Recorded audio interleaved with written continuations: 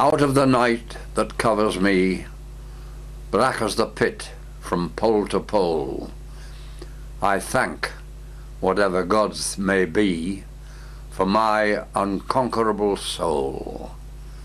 In the fell clutch of circumstance I have not winced nor cried aloud. Under the bludgeonings of chance my head is bloody but unbound. Beyond this place of wrath and tears looms but the horror of the shade, and yet the menace of the years finds and shall find me unafraid. It matters not how strait the gate, or charged with punishment the scroll. I am the master of my fate. I am the captain of my soul.